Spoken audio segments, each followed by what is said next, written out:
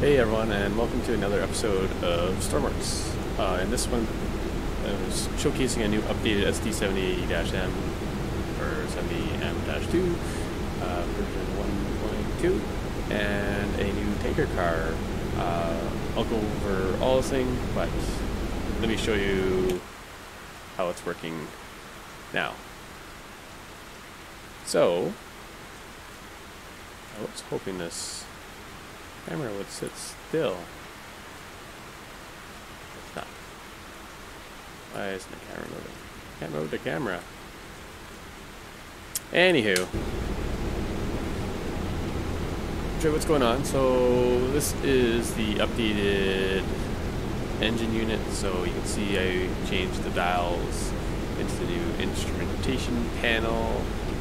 Just some cosmetic updates, and as well the electrical panel is now here, so that way you can turn on the fuel pumps and the main circuit breaker. Also, you'll see, maybe I'll go to the back, the game's a little bit grainy right now, and you'll see why in a minute. Also updated to a knuckle system instead of the shock absorbers to stay consistent with how the North American trains connect. And now I will pull up the camera and you'll see exactly what's going on here. So unfortunately I can't move the camera while pushing. So right now I am pulling 1, 2, 3, 4, 5, 6, 7, that's about 8 cars, and I have 1 lead unit and 2 tails, including one in the middle, and they are all working together, including the main brakes as well. So the train brakes will put on for all the cars, and again the independent brake just works for the engine. Now let me show you one of these brand new tanker cars that I put together just recently. Hopefully it won't fall off. The train is doing 70 miles an hour. If it does, you know, if I take a leap, tumble to the ground. Oh, before I forget, also I added a overdrive button. So in real life, these only do about 70 miles per hour. In my previous update, I was still doing the meters per second. So once I did the conversion, the train was doing 120. But just to keep the fun high in the game, included the overdrive. So if once you click that in the lead unit, it will go back to its original speed, which is around 120. So here is the new tanker cars. I will just disconnect it. There. Oh, there it goes. Bye bye. And the nice thing is I still have an engine. See if I can apply some brakes here. Oh, missed it. So I do have on these tankers independent brakes. So you can push up and you can see the dial for brakes going on and off. Now I did put hoses on each end. Originally I was going to put it up top, so you had, or like if you had to fuel or take it out, you know, you have to climb up and use the hatch and stuff like that. But right now there's not really much up here. I may look at improving this, but for now, just for ease of use, because the hose isn't very long, I wanted it to be able to reach one of the engine units. So if you wanted to fill it up again, basically is kind of what I look at. So you can see right now we're at 21,984, and also, by the way, these are spawning full, so we're at 106,460. I'm guessing it's liters in the game. To be honest, I actually don't know. So if you do know what the default is. If it's liters or gallons, let me know. Much appreciated. So with this, I have a control board here. So we can say hose out, grab the handle, and I did use toggle buttons so that you didn't have to hold it or go back and forth. That's basically just to reach where the engines fill up is almost the whole thing. Now the tricky part is getting it on here. There we go, maybe a little jump. So we have the, still down now. We have to pump to hose, so that will put fuel in, and I have pump to tanker, so fuel to the tanker. So if I go like that, it'll suck. Well, that tanker's full, so it's not going to take anymore. But I can pump to the hose, so then I can see that it's going up, even though this engine's currently using fuel. So the neat thing is, since the hoses aren't, I guess, unrealistically, is the hose just kind of phase through everything.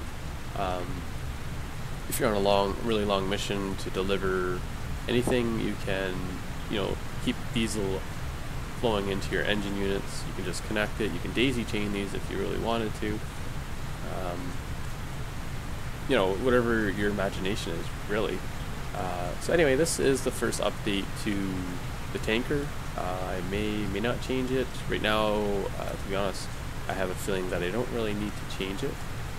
But there is one more thing that I do need to show you about how to fill these. So the easiest way, when you're at a station, you can just connect it in here and you can fill it. And let me show you what I mean by that. So anyway, I'm just going to leave all my little friends there, and we're going to go back home. Actually, no. Let's just take the end unit. I'll spawn back to the workshop. A little bit quicker than running around. So let me show you what I mean. How much fuel's in this? Oh, I think it's full. I don't know if I'm going to be able to fit any in, but I'll do it as an example anyway. So where is this thing's rolling away on me? By the way, my ginger guy is like super strong. He can push those around. Put the brake on. I think it phased through. So now I have to hose in until it pops up. There you are. Okay, so you're on the ground. Goes out. This is why I like what the toggle buttons. It's not sitting here waiting for this to reel out. So easiest way to fuel this is hooking up the connector and pump the hose. So then this would fill up. The other way is you can hook it to these, but you need to go match whatever that's doing. So let's say I want fluid to go inside. I say, okay, pump the tanker, and this would pump to the hose. Now you can see it's going down. Oh, that was going up, so it's full. Anyway, let's move it the other way.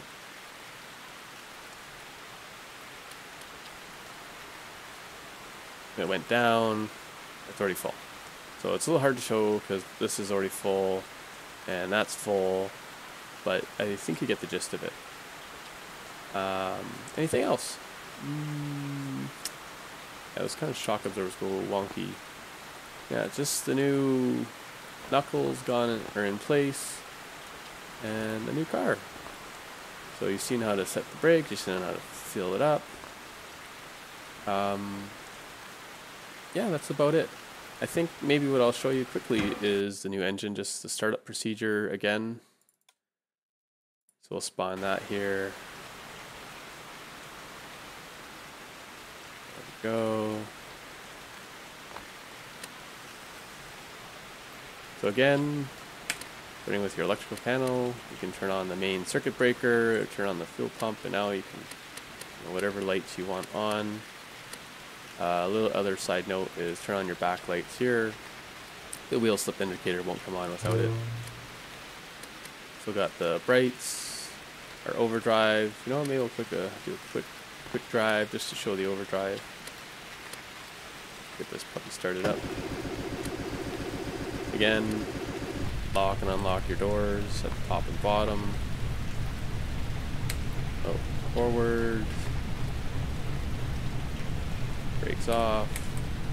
And with the gear ratio now changed, it's a little bit easier to get going. It doesn't slip as much. So I'll get it to 100% here. Oh, a little slippage. So about 80 with nothing. So if I put it in overdrive, I have to bring it back down. Tap it up. Oh, we got wheel slip. And then watching your wheel slip indicator again as a reminder, have that on. Otherwise, you hear it, but you don't see anything, right? So, let's get this up to speed before I crash into my other locomotives. So, we are full throttle, doing about 100, almost 120 miles per hour, which again isn't very realistic for these guys.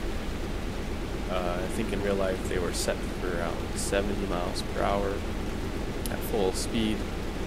And yeah, that's pretty much all the updates. Anyway, thanks for watching, and I hope you have a great day.